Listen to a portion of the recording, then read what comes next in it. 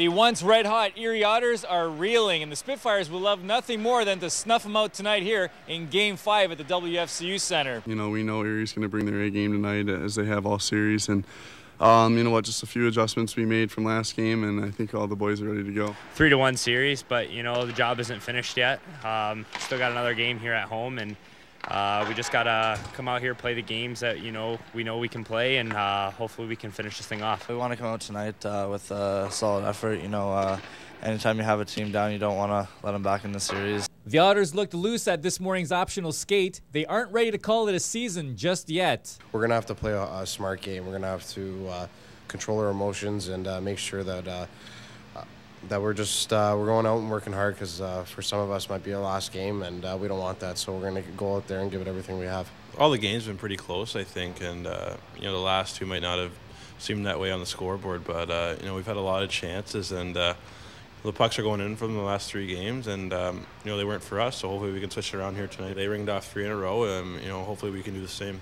The Otters would love nothing more than to extend this series to a Game 6 back home Sunday afternoon, but from what I've been told, the Spitfires aren't really interested in making another 5-hour trip to Erie.